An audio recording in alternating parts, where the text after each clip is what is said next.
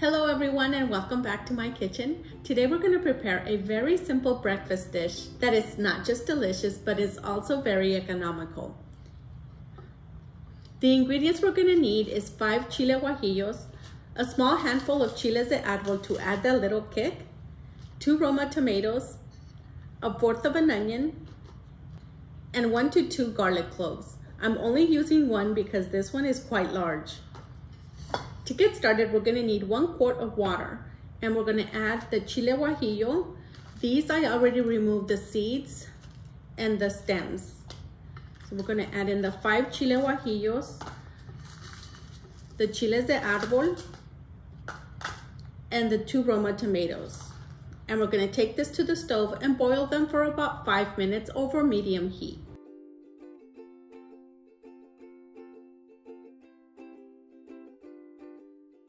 These have been soaking for about 5 minutes. Now we're gonna go ahead and prepare the sauce. We are gonna transfer the tomatoes. I thought there was another one. Oh, there it is. He's hiding from me. Okay, I'm also gonna add the garlic and half of the onion. And the remainder of the onion, we're just gonna roughly chop it. And we're gonna set it aside. We're done with this. I'm also gonna add a little bit of the water from the pot to blend the ingredients, not too much. Okay, and the only seasoning I'm gonna add is salt. That's pretty much all you need for this recipe. And this is to your liking. About half a teaspoon right there. Now I'm gonna take this to the blender.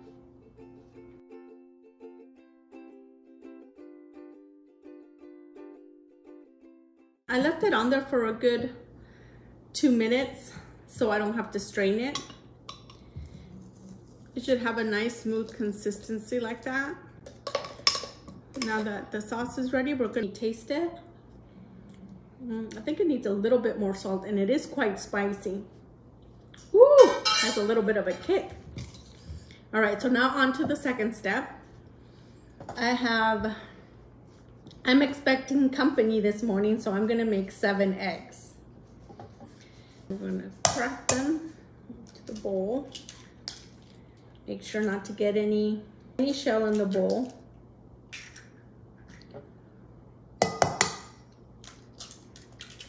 Woo!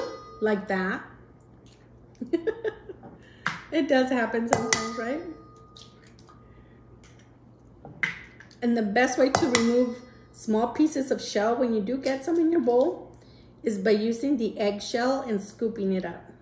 That's what works best for me. And then we're just gonna add a little bit of salt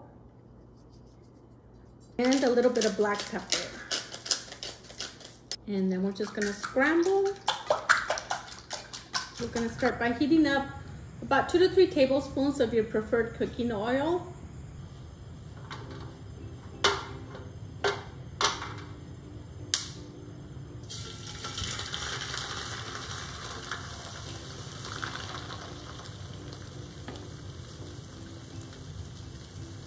And make sure not to move it right away. You want to wait for it to fluff up a little bit. And then very slowly you want to move the edges towards the middle.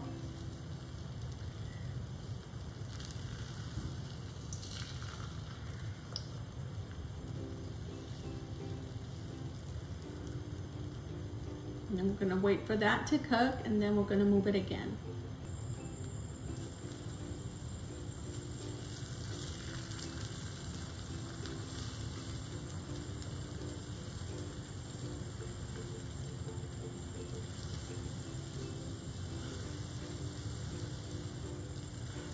And now we're gonna flip it so the top part can cook.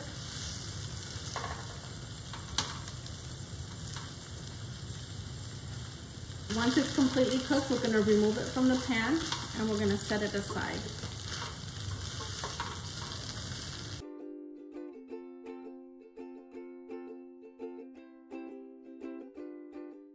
I'm going to add a little bit more oil and we're going to add in the onion that we set aside. We're gonna saute for a few seconds. And once it starts to lightly caramelize, we're gonna add in the sauce from the blender.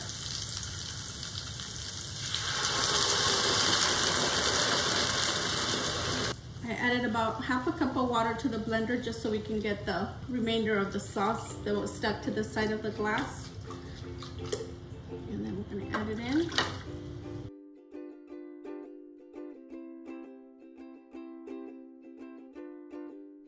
I'm gonna add a couple leaves of epazote. This is dry epazote. When I find it in the grocery store, I purchase quite a bit. And when I bring it home, so it doesn't go bad, I lay it out on my countertop. And once it's dry, I put it in a jar and use it as needed. I always find it at Cardenas Market, Food City. You can find it at pretty much any grocery store that caters to Mexican food, or your local Mexican grocery stores. And then we're just gonna simmer this for about 3 to 4 minutes over low medium heat. And then we're gonna add the egg back into the pan. I think it needs a little bit more salt. And to add that extra flavor, you can always add a little bit of chicken bouillon instead of salt. Now it has a light thickness, so we're gonna add in the egg.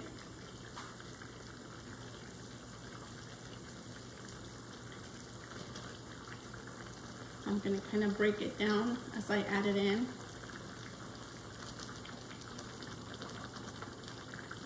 At this point, we're just gonna move it around to ensure that all the egg is soaked into the guajillo sauce. And then we're just gonna turn it off. And then we're just gonna cover it until it's ready to be served. You can serve this with frijolitos, refried beans, or just by itself in a burrito or with a flour tortilla. This recipe is super easy to prepare and it's very delicious. I hope you give it a try.